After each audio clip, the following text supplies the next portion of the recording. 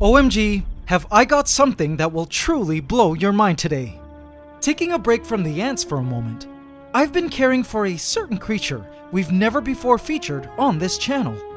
You saw the title, a glow-in-the-dark scorpion. But how is this possible, you ask?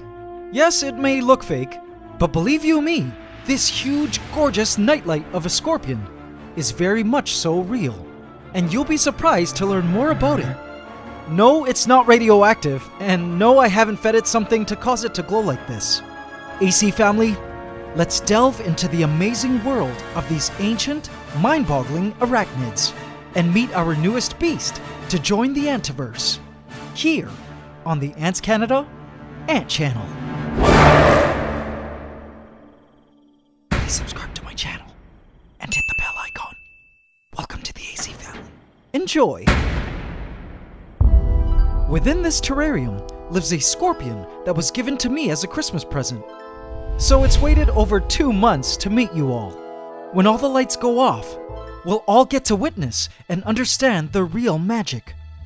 How this scorpion can glow, as well as get to see the amazing new home we've prepared for her. So stay tuned until the end for all that. In the light, our new beast is still nothing less than impressive. Huddled below the rockscape, beneath this animal's skull, lays our new Asian forest scorpion, Heterometris longimanus. It's a young female, measuring about 3.5 inches long, and still has another inch or so more to grow. Though she looks scary, her sting is similar to that of a wasp, and her venom isn't potent enough to kill a person, assuming they aren't allergic, of course. In fact, this species of scorpion is more likely to give you a good pinch with those powerful claws, known as cheli. You'll see her use them against me in a little bit. Her exoskeleton is solid. She's built like a tank, and I personally wouldn't want to mess with her nor touch her. She feeds primarily on insects, but can accept baby pinky mice once fully grown. But first on the agenda, guys, let us all come as one. AC Council, it is time to give this scorpion an official name. Please take a moment to vote here for her name, based on name suggestions given by you, the AC family. Thank you, AC Council, for your input. Let's make her name a great one. Now, something that may surprise you is that fossil experts in the US recently revealed the remains of what they say is the first animal that may have ever set foot on land. And turns out, it was an ancient scorpion. Scorpions are known to be one of the first prehistoric animals to have become fully land-dwelling, emerging from the primordial seas, hundreds of millions of years ago. But whether they're the first animals to wander onto land is still of much scientific debate. I could see it, I guess. She kinda looks lobsterish in appearance. Now you guys will trip out at her face. The anatomy is quite incredible. She cleans herself using her chelicerae, which also look like a pair of claws that jut out of her mouth area. Talk about aliens meets predator, right? She's cleaning up because she recently ate, which I know because I see her cricket leftovers nearby. Now she's been living here for most of her life, along with a population of springtails, beneficial mites, and even a strange colony of ants, not sure how that happened, who all eat up her leftovers. Though she does seem happy in this enclosure, there is a bit of a problem. She needs more space.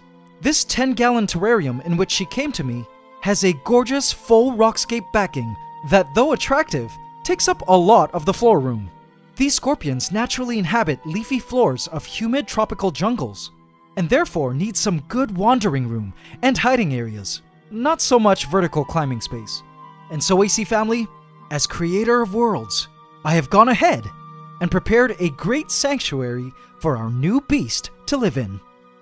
Here, next to her keep, is a land blanketed in a thick mist. Twice weekly, a fog rolls through these territories to keep the sanctuary humid. Perfect for a scorpion like her. The great fog shall dissipate in just a moment, but it rolls through now in preparation for our scorpion's grand homecoming. As the mist fades, you can see that we've lushed out the lands with nerve plants, cryptanthus, green moss, and tropical lichens. A rock cave awaits for our beast to take up residence in its shadows. I've placed it up against the glass, so we'll still be able to see our beast when she retreats within it. As you can see, this new scorpion garden offers her much more space than her current home. By the way, if you have a name in mind for these new scorpion lands, do leave it in the comments, and we can all vote for an official name for this sanctuary in a future video. Let's hope she loves her new home. Guys, it's time to move her in. This move could get scary real fast, and I was ready to be faced with an angry scorpion. I approached the scorpion carefully. My plan was to gently guide her with tweezers into this container and safely transport her into the new terrarium. Though her sting is said to feel like a wasp sting, from my memory, wasp stings still hurt. Plus those claws are super strong, as you're about to see. I fixated the container below and behind her and moved my tweezers gently in front of her. Instantly, she struck with her claws, lightly at first. But the more persistent my tweezers were at not going away, the more she would meet them full force with a strong pinch from her claws. She wasn't using her stinger at this point. Sure enough, with enough prodding, she submitted and turned around, walking straight into my container. I popped the lid on, and presto, she was safely in. That was easier than I thought it would be. Though you couldn't tell in the video, her pinch on the metal tweezers felt pretty strong. And I know it would have hurt had it been my bare skin. I placed the container into the terrarium, then opened the lid to allow her to set foot on her new territories. She paused for a moment when she realized she was no longer in the plain rocky terrarium she had grown used to her whole life, but in a new place now. She didn't know it yet, but she would soon come to love this place and find it much more suitable to her lifestyle.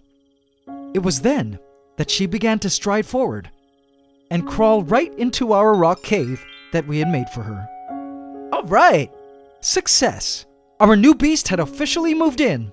She'll continue to burrow and customize this cave to her liking over time, and totally make it her own. I placed a small bowl inside and filled it up with fresh water for her to drink when needed.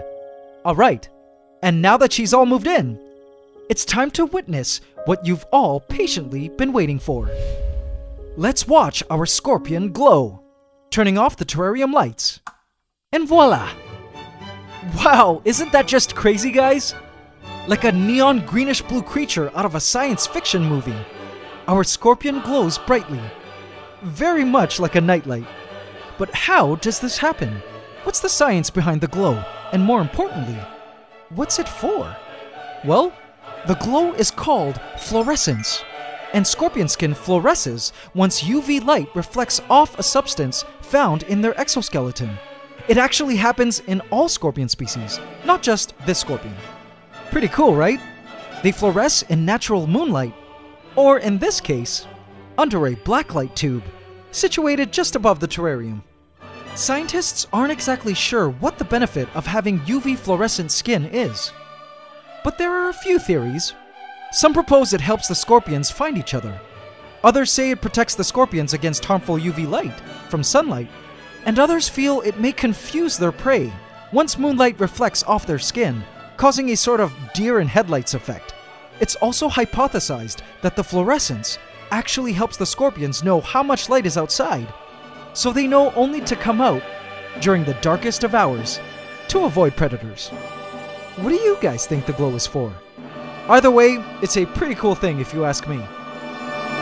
Now, I tried to feed the beast so we could all watch her eat, but every time I was around, she was more preoccupied with fighting me off than eating, so it failed. But I did release a cricket as a housewarming gift into her new home, and caught her finishing it off in the middle of the night. I'm happy to see she's got a healthy appetite. As the fog machine turned on to humidify the lands, and the mist blanketed the jungle-floored territories, it was in that moment, wrapped up in fog, that I noticed that our scorpion appeared as though she was back in her prehistoric days, when her ancestors still lived underwater.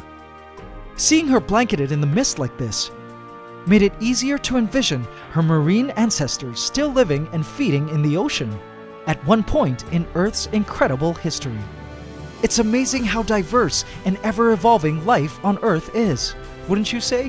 Whether it be caring for ants or arachnids like this scorpion, I am always humbled by the sheer brilliance, no pun intended, of Mother Nature's work. Thank you guys for watching. I'll see you all next week. It's Ant and Scorpion love forever. AC family, wasn't that cool? So much is in store ahead in the Ant Room, so if you haven't yet, smash that subscribe button and bell icon now, and hit all so you get notified at every upload. Also, don't forget to hit the like button every single time, including now. It would really mean a lot to me, guys. Thank you so much.